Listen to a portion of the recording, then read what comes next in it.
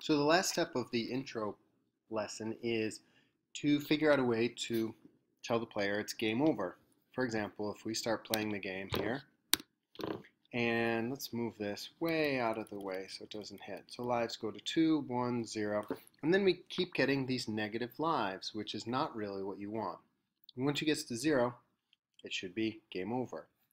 So let's stop this and let's put in a game over screen. So first of all, we're going to have to make that screen. So we'll go to the backdrops, and right now we see the slopes and the XY grid. Let's make a new backdrop that we'll paint, and we'll call it game over. Now, I don't want that dot there.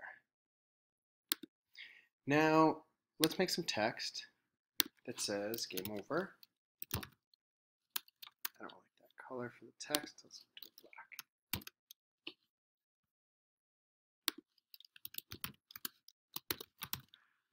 Okay, exclamation point.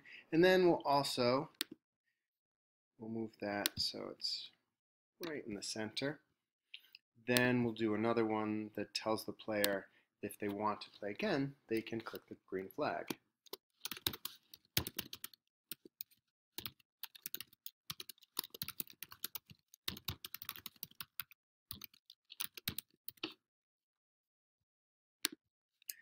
To reposition the text, you grab the little circle in the middle and put it wherever you want.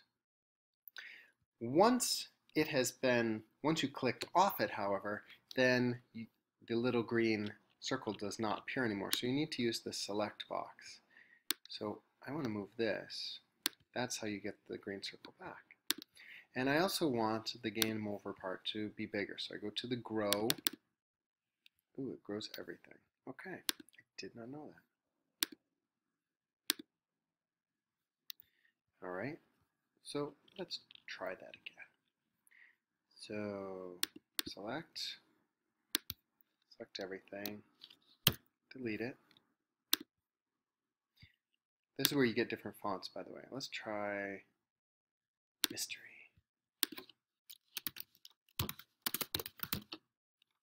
Game over.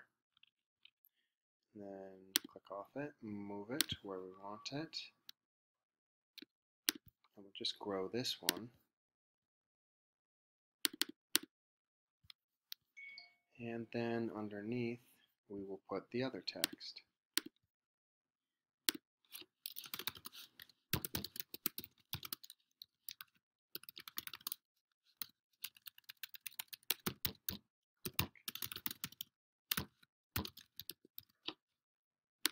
And we'll move that to the center. Okay, and maybe we'll make the background a different color. I'm going to use a gradient, not solid. I want it to be darker at the top, and let's make it Fieldston orange. Okay, we could do the inside of these. Whoa, that's kind of cool, but not exactly what I wanted. So there's our game over screen, new backdrop. So in order to get that, let's go to the ball script, and so we have an if loop that says if touching paddle, if touching the edge, if touching the oops line. We need one more if, and that is if lives equals 0, because that's when you want it to be game over. So go to control, go pull in the if block right here. We don't want the if on edge bound, so let's put that underneath it.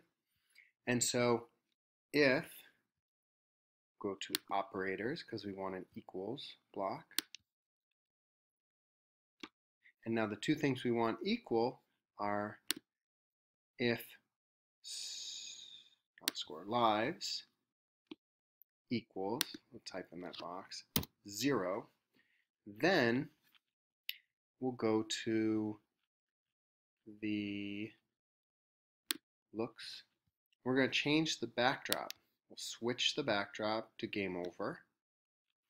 And then we're also going to hide the ball. So we'll go to looks, and we're going to hide the ball. And we're also going to stop everything. So we'll go to Control, go down to the bottom, and stop all. So that stops all the scripts from running. So let's see if that works. Oh, so I clicked the green flag, but it starts with game over. Well, that's because we never told it when the program starts to go to the first backdrop. So what we need to do is set the backdrop in the beginning when we're setting all these things, like the lives, set it to slopes. Now let's try. Okay, let's see. Lives going down to 2, going down to 1, and 0. And there you go. Game over.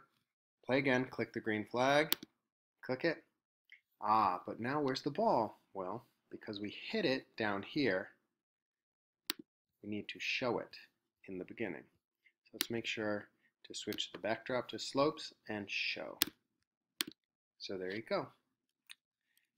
And that is your complete game with the backdrop change, game over, score, and lives being kept track of. Good job.